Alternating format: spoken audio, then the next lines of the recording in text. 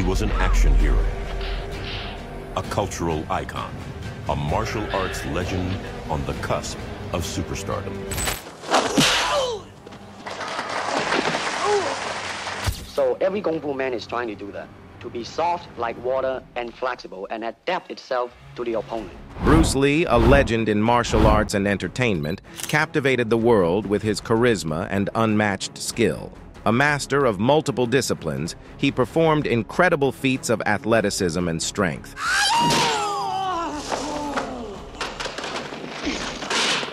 Some of his techniques were so advanced, they seemed almost superhuman.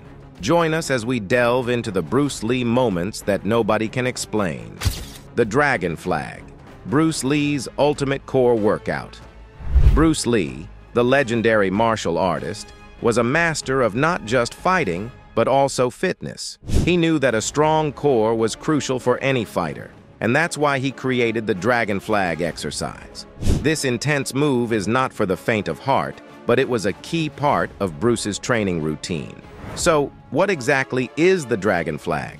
Picture this. You're lying face up on a bench, gripping the bench above your head. Then you lift your entire body off the bench, keeping only your shoulders in contact with the surface. Your body is straight as a board, from head to toe. And then you start raising and lowering your body, all while maintaining that rigid, flag-like position. It's an exercise that requires immense core strength and control. Bruce Lee was known for his ripped abs, and the Dragon Flag was one of his secrets. He would perform this exercise with impeccable form, his body straight as an arrow, his abs contracting with each movement. But the Dragon Flag wasn't just a vanity exercise for Bruce. He understood that a strong core was essential for generating power in his martial arts techniques. Whether he was throwing a punch or launching a kick, the strength and stability of his core allowed him to deliver strikes with maximum force. Catching rice with chopsticks, Bruce Lee's reflex training. Bruce Lee was known for his lightning-fast reflexes, but did you know he had a unique way of training them? Enter the rice and chopsticks drill. This exercise may sound simple, but it was a key part of Bruce's training regimen. The drill involved Bruce holding a pair of chopsticks in one hand and a handful of rice in the other. He would then toss the rice into the air and attempt to catch each grain with the chopsticks before it fell to the ground. It was a test of hand-eye coordination, precision, and speed. But why rice and chopsticks? Bruce believed that the small size of the rice grains and the precision required to manipulate the chopsticks would translate to better control and accuracy in his martial arts techniques. By training his reflexes with this drill, he was honing his ability to react quickly and precisely in a fight. And it wasn't just a party trick. Bruce's lightning-fast reflexes were legendary. In fact, many people believe that this rice and chopsticks drill directly inspired a scene in The Karate Kid, where Mr. Miyagi teaches Daniel to catch a fly with chopsticks. Too fast for film, Bruce Lee's speed. Bruce Lee is renowned for many things: his martial arts prowess, his philosophical insights, and his incredible physique.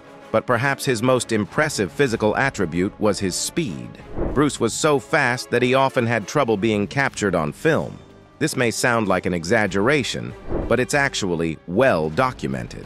During the filming of The Green Hornet in the 1960s, Bruce's kicks and punches were so quick that the camera couldn't keep up. The producers had to ask Bruce to slow his movements down so they would be visible on screen. The same thing happened while filming Enter the Dragon in the 1970s. Bruce's kicks were so fast that they barely registered on camera, appearing as just a blur. The filmmakers had to resort to using multiple cameras and slow-motion filming to capture Bruce's lightning-fast moves. But it wasn't just Bruce's kicks and punches that were too fast for film. Even his facial expressions and reactions were so fast, they were hard to catch on camera. In fight scenes, Bruce could react to an opponent's move and counter it in the blink of an eye, faster than most people could even perceive. So, just how fast was Bruce Lee? It's hard to say for certain, but there are some incredible statistics that give us an idea. In one famous demonstration, Bruce could throw a punch from just 1 inch away from a volunteer's chest and send the man flying backward. This punch was timed at just 0.05 seconds, faster than the blink of an eye. The 1 inch punch, Bruce Lee's ultimate strike. Bruce Lee is known for many incredible feats, but perhaps none is more iconic than his one-inch punch. This devastating strike, delivered from just an inch away, could send opponents flying backward with seemingly impossible force. He could generate an incredible amount of force in a tiny space, using his entire body to deliver the blow. It was like a coiled spring suddenly releasing, with all of Bruce's strength focused on a single point. To demonstrate the power of the one-inch punch, Bruce would often have a volunteer stand with their back against a chair. Bruce would then deliver the punch from just an inch away, sending the volunteer sprawling backward over the chair. It was a stunning display of power and control. But the one-inch punch wasn't just a party trick. It was a fundamental part of Bruce's martial arts philosophy. He believed in the economy of motion, in using the least amount of movement to generate the maximum amount of force. The one-inch punch was the ultimate expression of this principle. In fact, the one-inch punch was so powerful that some people didn't believe it was real. They thought it must be a trick, that there must be some hidden mechanism or technique that Bruce was using. But those who witnessed it firsthand knew the truth. The one-inch punch was a result of Bruce's incredible strength, speed, and precision. Two-finger push-up, a symbol of physical mastery. When it comes to physical feats, Bruce Lee was in a league of his own, and one of his most impressive displays of strength was his ability to perform two-finger push-ups. That's right, not just regular push-ups, but push-ups using only two fingers on each hand. Bruce was known to perform sets of 200 or more two-finger push-ups as part of his regular training routine. To put this into perspective, most people struggle to perform even a single The amount of strength and control required to lower and raise your entire body weight on just 4 fingers is immense. But for Bruce, it was just another part of his daily training. This feat of strength has become legendary in the martial arts world. Many people have tried to replicate Bruce's two-finger push-ups, but few have been able to match his numbers or his form. Nunchaku mastery, Bruce Lee's weapon of choice. When most people think of Bruce Lee, they picture him wielding nunchucks with lightning speed and precision. The nunchaku, a traditional Okinawan weapon consisting of 2 sticks connected by a chain or rope, became synonymous with Bruce Lee thanks to his incredible skill with the device. Bruce's nunchaku abilities were truly a sight to behold. He could wield the weapon with such speed and dexterity that it often appeared to be an extension of his own body. His movements were fluid and precise, the nunchucks whirling and striking with incredible accuracy. But Bruce's skill with the nunchaku wasn't just for show.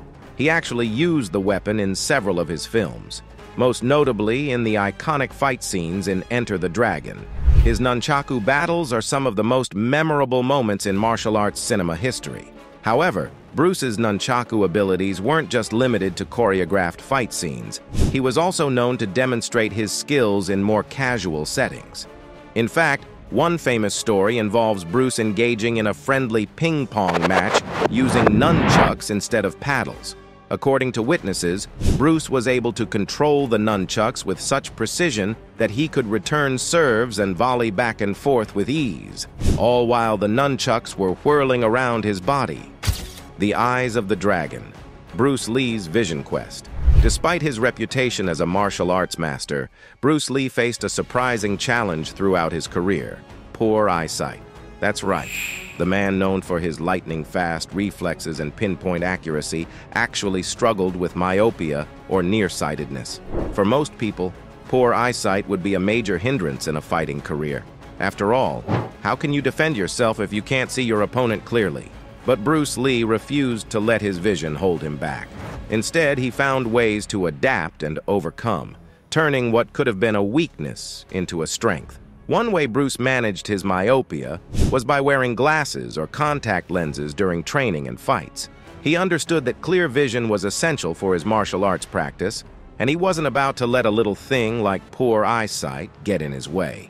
But Bruce didn't just rely on corrective lenses. He also trained his eyes to be as sharp as his fists. He would perform eye exercises designed to improve his visual acuity and peripheral vision, strengthening the muscles around his eyes just as he strengthened his other muscles.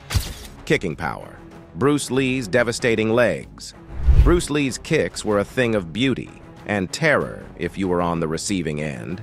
His legs were like lightning, striking with incredible speed and power. And when Bruce kicked, people flew. There are countless stories of Bruce's kicking power. In one famous incident, Bruce was sparring with a partner and delivered a kick to the man's chest. The force of the blow was so great that it sent the man flying backward, crashing into a wall behind him. But Bruce's kicks weren't just powerful. They were also incredibly precise. He could target specific points on an opponent's body with laser-like accuracy, striking vulnerable areas like the ribs or the solar plexus. To develop his kicking power, Bruce used a variety of training methods. He would spend hours kicking heavy bags, honing his technique, and building strength in his legs. He also practiced kicking from different angles and positions, ensuring that he could deliver a devastating blow from any stance. One of Bruce's favorite kicking techniques was the side kick. He could deliver this kick with incredible speed and power, often using it to keep opponents at a distance. His side kick was so powerful that it could break boards and even crack ribs. But perhaps the most impressive thing about Bruce's kicking power was the way he could generate force from a standing position. Most martial artists rely on momentum to generate power in their kicks, rotating their hips and driving through with their legs. But Bruce could deliver a devastating kick from a static stance, using his incredible core strength and technique to generate force. The coin trick, Bruce Lee's sleight of hand. Bruce Lee is remembered primarily for his martial arts skills, but he was also an accomplished magician. One of his most famous tricks was the coin trick, a sleight-of-hand move that left audiences stunned. The trick went like this. Bruce would place a coin in a volunteer's palm and ask them to close their hand around it. Then, with a flick of his wrist, Bruce would seemingly make the coin disappear. When the volunteer opened their hand, they would find a different coin in its place. It was a simple trick, but in Bruce's hands, it became a thing of wonder. His movements were so fast and so precise that even those watching closely couldn't catch the moment of the switch. It was like magic. But the coin trick wasn't simply a magic trick. It was a demonstration of Bruce's exceptional speed and dexterity. The ability to make the switch so quickly and smoothly demanded lightning-fast reflexes and a delicate touch. It was a skill Bruce had developed through years of martial arts training.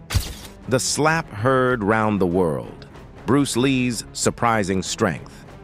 It's no secret that Bruce Lee was incredibly strong, but even his closest friends and students were sometimes caught off guard by the sheer power he could generate. One such incident has become known as the slap heard round the world.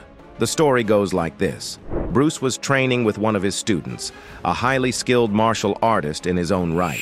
During a sparring session, Bruce delivered what he thought was a light slap to the student's shoulder. But the force of the blow was so great that it actually dislocated the student's shoulder, sending him to the ground in pain. Bruce was reportedly shocked and horrified by what had happened. He hadn't meant to hurt his student. He was just trying to make a point about the importance of proper technique. But the incident served as a powerful reminder of just how strong Bruce really was. To put this into perspective, a dislocated shoulder is a serious injury that usually requires medical attention. It occurs when the ball of the upper arm bone pops out of the socket of the shoulder blade. This can happen as a result of a sudden impact or trauma, like a hard fall or a car accident. But Bruce had managed to dislocate his student's shoulder with just a slap, a seemingly gentle blow that most people wouldn't think twice about. Of course, Bruce was horrified by what had happened and immediately apologized to his student. He helped him get medical attention and took responsibility for the incident. But the story of the slap heard round the world quickly spread throughout the martial arts community, becoming a legendary tale of Bruce's incredible power. Breaking boards with 2 fingers. Bruce Lee's finger strength. One particularly striking account tells of Bruce effortlessly cleaving a solid brick in 2 using only his index and middle fingers. The brick audibly cracked and splintered under the force of his grip. This extraordinary finger strength wasn't a mere party trick or camera stunt. Bruce's close associates and students attest that finger conditioning was an integral part of his rigorous training regime. He dedicated time each day to strengthening and toughening his fingers, often practicing on wooden boards or other solid materials. But why focus so much on finger strength? For Bruce, it was about developing total body power and control.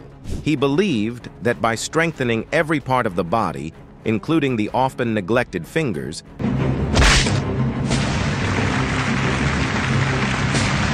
he could generate more force and precision in his martial arts techniques. And it clearly paid off. Bruce's fingers were said to be incredibly strong and resistant to pain. He could deliver strikes with his fingers that were as powerful as punches from a lesser martial artist. Kicking the heavy bag, Bruce Lee's leg training.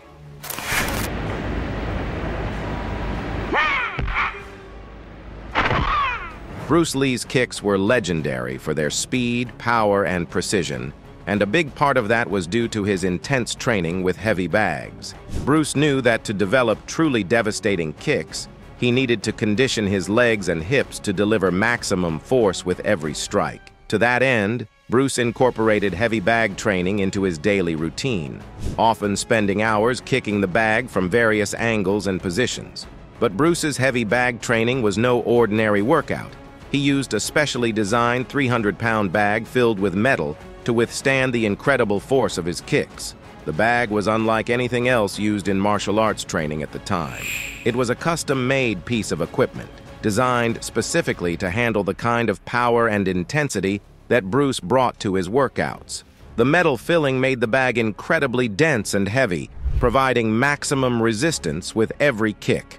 Bruce would start his heavy bag training with a series of warm-up kicks, gradually increasing the power and speed of his strikes over time. He would work on his technique, focusing on generating force from his hips and core rather than just his legs. Pulling power. Bruce Lee's incredible pull-ups. When it comes to pull-ups, Bruce Lee was in a league of his own. The man could perform feats of upper body strength that would leave even the most seasoned athletes in awe. And we're not just talking about your standard run-of-the-mill pull-ups here. Bruce took this exercise to a whole new level. For starters, Bruce could perform a staggering 51 armed pull-ups with ease. That's right, 50 pull-ups using just one arm. To put that into perspective, most people struggle to do even a single one-armed pull-up. But for Bruce, it was another part of his routine. But Bruce didn't stop there. He also set goals for himself to perform 100 consecutive pull-ups using various grips. He would mix up his hand positions, going from a standard grip to a wide grip to a reverse grip, all without stopping. This kind of variation not only demonstrated Bruce's incredible strength, but also his endurance and mental toughness. And if you thought that was impressive, wait until you hear this. Bruce could do a two-finger pull-up. This is a feat of strength that is almost impossible to imagine, let alone achieve. The art of dedication. Bruce Lee's 10-hour workouts. When it comes to martial arts training, few people can match the intensity and dedication of Bruce Lee. The man was a machine, pushing himself to the limits of human endurance day after day, year after year. And nowhere was this more evident than in his legendary 10-hour workouts. That's right. Bruce Lee would sometimes spend up to 10 hours a day training his body and mind, honing his martial arts skills to a razor's edge. These workouts were not for the faint of heart. They were grueling, intense, and utterly exhausting, designed to push Bruce to the very limits of his physical and mental capabilities. During these marathon sessions, Bruce would practice every aspect of his martial arts training. He would spend hours perfecting his punches and kicks, working on his footwork and balance, and developing his speed and power. He would also spend time meditating and visualizing his techniques, training his mind as well as his body. But Bruce's workouts weren't just about quantity, they were also about quality. He understood that true mastery comes not just from endless repetition, but from a deep understanding of the principles behind each technique. He would break down each movement into its component parts, analyzing every detail until he had it perfect. Fighting in the streets, Bruce Lee's early challenges. Long before he became a martial arts icon, Bruce Lee was just a teenager growing up in Hong Kong. And like many teenagers, he had a bit of a wild streak. He would often find himself in street fights and challenges from rival martial arts schools, testing his skills against anyone who dared to cross his path. These early challenges were a formative experience for Bruce, shaping his approach to martial arts and life in general. He quickly learned that real fights were very different from the controlled environment of the dojo. In the streets, there were no rules, no referees, and no second chances. One particularly notorious incident occurred when Bruce was just 16. He had gotten into a fight with a member of a local gang, and the gang had decided to take revenge. They cornered Bruce in an alley and attacked him en masse, hoping to teach him a lesson he would never forget. But Bruce was not one to back down from a challenge. He fought back with everything he had, using his lightning-fast reflexes and powerful strikes to fend off his attackers. In the end, he emerged victorious, but not unscathed. He had taken a few hits himself, and he knew that he could never let his guard down again. Revolutionizing the fight game. Bruce Lee's Jeet Kune Do. In the world of martial arts, there are many different styles and disciplines, each with its own unique philosophy and approach to combat. But few have had as profound an impact as Bruce Lee's Jeet Kune Do. Developed by Lee in the 1960s, Jeet Kune Do was a revolutionary new approach to martial arts that emphasized practicality, efficiency, and personal expression above all else. Unlike traditional martial arts, which often relied on rigid forms and techniques, Jeet Kune Do was all about adapting to the situation at hand and using whatever tools were available to achieve victory. The roots of Jeet Kune Do can be traced back to Lee's own experiences as a martial artist. Despite his incredible skill and dedication, Lee had become frustrated with the limitations of traditional martial arts. He felt that many of the techniques he had learned were too rigid and impractical for real-world combat situations. Jeet Kune Do emphasized practicality, efficiency, and personal expression above all else. Unlike traditional martial arts, which often relied on fixed stances and rigid techniques, Jeet Kune Do was all about being flexible and adaptable, able to change tactics on the fly to suit the situation at hand. One of the key principles of Jeet Kune Do was the concept of using no way as way, which meant that practitioners should not be bound by any one style or technique. Instead, they should be open to learning from any source that could help them improve their skills and achieve their goals. A fight for the ages. Bruce Lee versus Wong Jack Man. In the world of martial arts, there are few fights more legendary than the one that took place between Bruce Lee and Wong Jack Man in 1964. The fight, which took place in Oakland, California, was a turning point in Lee's career and a watershed moment in the history of martial arts. The background to the fight was a dispute between Lee and the Chinese martial arts community in San Francisco. Lee had been teaching martial arts to non-Chinese students, something that was considered taboo at the time. The Chinese community saw this as a betrayal of their cultural heritage and demanded that Lee stop teaching outsiders. Lee, however, was not one to back down from a challenge. He believed martial arts should be open to anyone who wanted to learn, regardless of their race or background. And so, when Wong Jack Man, a master of traditional Chinese martial arts, challenged him to a fight, Lee accepted without hesitation. The terms of the fight were simple. If Lee lost, he would have to stop teaching non-Chinese students. If he won, he would be free to teach anyone he wanted. And so, on the appointed day, the two men met at a kung fu school in Oakland to settle their differences once and for all. What happened next is the stuff of legends.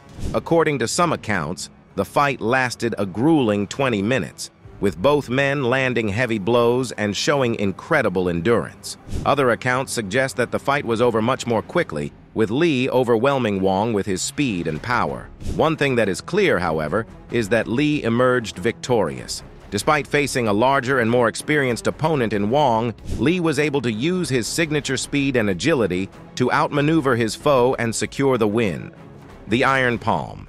Bruce Lee's hand conditioning. Bruce Lee's hands were more than just instruments for delivering punches and strikes. They were weapons in their own right, conditioned through years of intense training and practice. This conditioning is often referred to as iron palm training, and it was a key part of Bruce's martial arts practice. Iron palm training involves repeatedly striking a surface with the palm of the hand, gradually increasing the force and duration of the strikes over time.